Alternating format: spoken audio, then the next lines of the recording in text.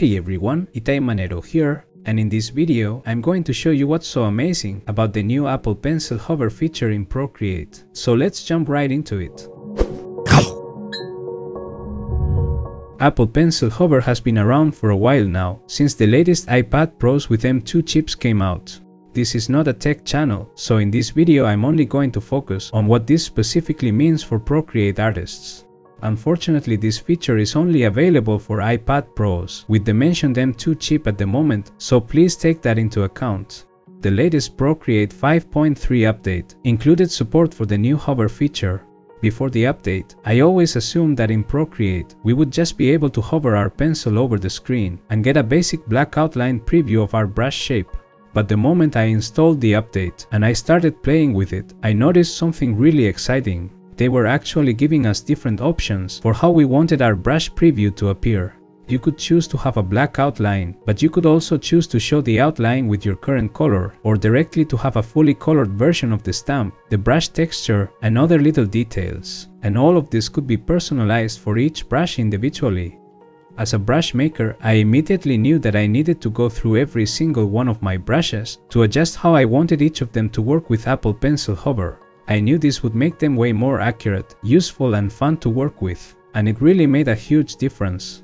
I have been working on this non-stop for the last month or so, and I'm happy to announce that every single one of my brushes has been updated. If you have an iPad that supports Apple Pencil hover, you can benefit from this new feature when using my brushes right now. All the updates are of course entirely free for any previous of my customers. For each brush to work with hover the Brushmaker intended, make sure to click on the wrench icon in the top left corner in Procreate. Go to the Prefs tab and activate Brush Cursor. Then click on Advanced Cursor Settings below and make sure to select Show both in Brush Cursor Visibility and per brush in Brush Outline Style.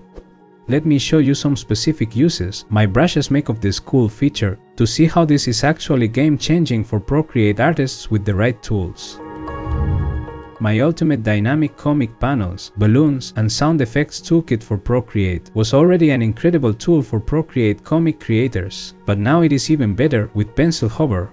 Before you kind of had to guess where to place your balloon stamps and what their size needed to be to match the dialogues in your comics. But now you can preview the balloons and adjust their size with a 2-finger pinch before placing them.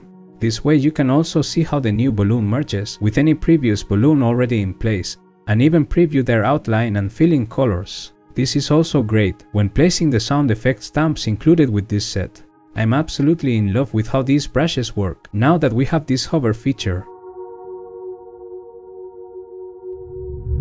Another set that really benefits from this update is the pixel art experience. This was already a one-of-a-kind brush set, allowing you to do pixel art on the go in Procreate, but now it is just flawless. Before, if you followed the included PDF guidebook, you had to activate the grid at 1 pixel size to help you see where your individual pixels would go before painting, which was good enough. But now you can just preview the pixel placement with hover.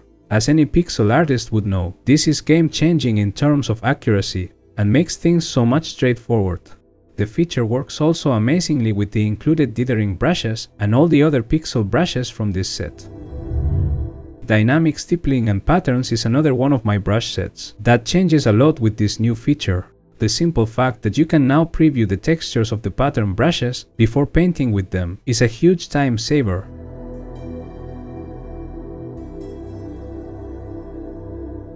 It allows you to see how different textures would look in your drawing without having to paint and erase every time before you decide.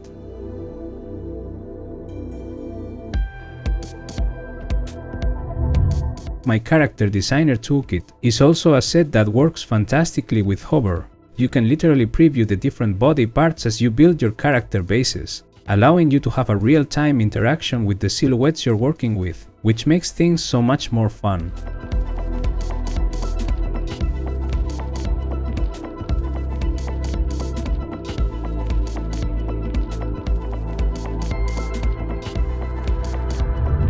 Of course, these are just some exciting examples of what kind of things can be achieved if a brush maker like me takes the time to update their brushes to take full advantage of this new hover feature. All my sets have been improved thanks to this, and working with inking or textured brushes is extremely fun as well.